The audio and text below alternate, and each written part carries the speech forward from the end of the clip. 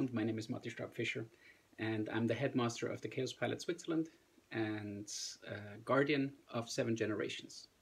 7 Generations is a Swiss-based organization that looks into how can we develop and transform education and business in the next 7 generations, which approximately is about 250 years.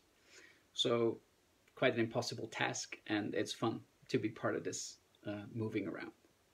I know that you have been looking and are looking in this conference into the question of how can we play with the duality and the dual educational system moving forward in a paradigm change, how to move into action. I think what we can see as the challenge today in most educations of level of university, but also on the level of secondary schools and even sometimes primary schools, is that we have a tendency to make theory too important. So in a way you could say we feed the brain the knowing about, we value that higher than the practical application of things, the gnosis, the really making it your own, what we in our school call dance hammering. We are training since 2012 people in a 4-year, not only bachelor equivalent, but in a practical training that we now call an apprenticeship. And I think this model of an apprenticeship, the master apprenticeship that people have used for hundreds of years in learning with a person, learning with a master, close by with a teacher, living with this person and really being very close over extensive period of time of a few years until you're actually mastering a particular craft, a skill, that feels like it is one of the challenges that we want to get back into. So the value that we always hear our students are concerned about is, well, what kind of a paper will I get in the end? And the point is, it shouldn't be so much the paper that you have in the end, but it should be, how do you show up? Do you incorporate and do you embody the skills, the values, the attitudes, and the knowledge that you have gained in your training? Does it show? Can people feel the power of what you're bringing, the expertise, the care that you have, and also your sense of longing and striving for excellence and for beauty? I think our school system, we have had a tendency of focusing too much on the outcomes of test results, just having people pass well, which we believe makes us as a school look good and will really be appreciated, of course, by our students. But I think we're going way too soft on most of our students today. I think there is a tendency that parents today have an expectation that their children should be treated very special. And yes, of course, they are dear people, but I think there's a point where kids just need, and teenagers and young adults need to learn what does it mean to be self-responsible. And that is a hard thing, because what we know from neurological research is that most adults until the age of 26 do have a lot of problems and can hardly neurologically really understand the reason or cause and effect. So learning about what does it mean when I do this and getting the results that I'm going for, or what happens if I do this, and learning to follow up, develop a self-discipline, not blaming the outside, but knowing, maybe I need to look, what did I do differently? What could I change so a result is different?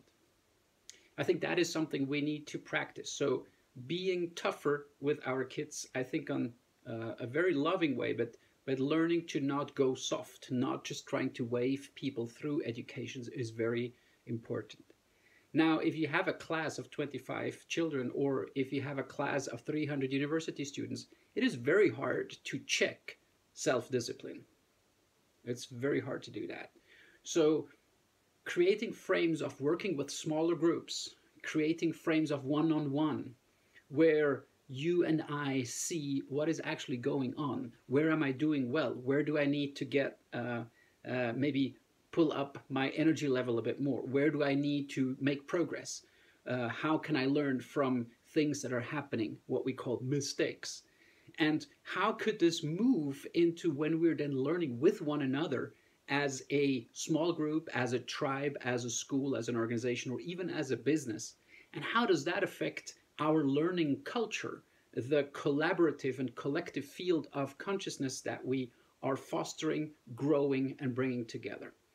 So I think there is an important case to be made in today's university educations that is somewhere between the theoretical knowledge that we want to get people into their lives, into their backpacks, into their different minds, and the practice-oriented training, which means that people are actually good at a craft, at skills, at concrete knowledge that is embodied, that they have inside, rather than a paper that says, yes, I did a course in accounting, but maybe I cannot really remember how to do an accounting well for a small project, which happened to me, for example. And I think we need to really learn how do we grow these skills into practice. So my pledge is to look more into the ancient model of a master apprenticeship. How can we create closer learning relationships? How can we create dojos of actually practicing day by day with one another? Now, what does this mean? It, of course, means that we as teachers, we join our students. So if we are preaching water and we drink wine, that doesn't go down very well. So whatever we want our students to be good at, we gotta live and embody ourselves. So can we do that as a faculty, as a group of teachers, as a headmaster?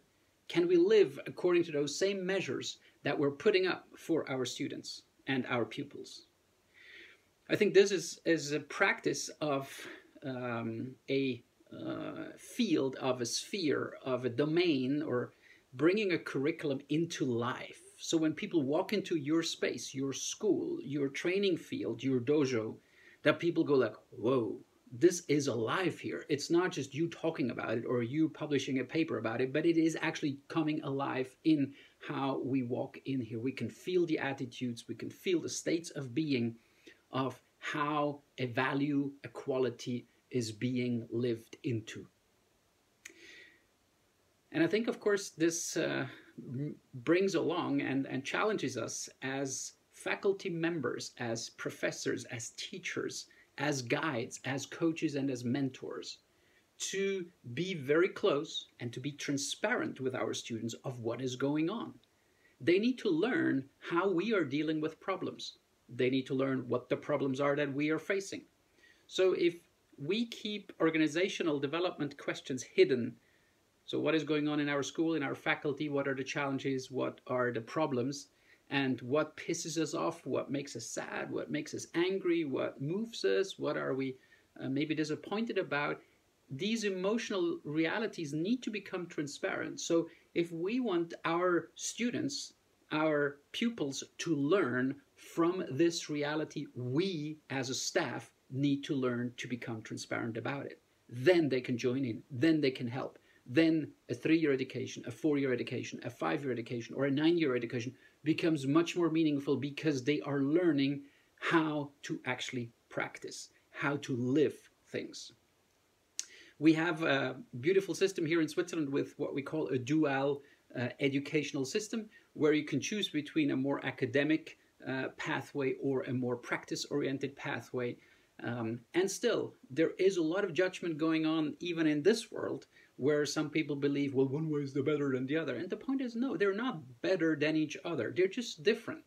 So I think allowing and challenging our children to choose what they love best, that is what we're really here to do. So I think if we want to move in this new paradigm into a more practice-oriented, a more real way where students can actually embody, take things in and make it their own, so they can become responsible global citizens, that will require us as teachers to be much more transparent, to share what we're feeling, to share what we're seeing and what we think is needed in change.